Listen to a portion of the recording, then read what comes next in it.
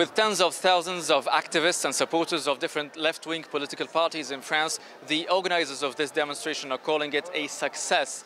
It was called for by the NUPES coalition, presided by former presidential candidate Jean-Luc Mélenchon, who gave a speech and called on the government to impose taxes on super profits, those profits made by energy companies due to the increase of oil and gas prices, a maximum limit on food prices, because inflation of food prices has hit 9.9%. This is a record in the history of France.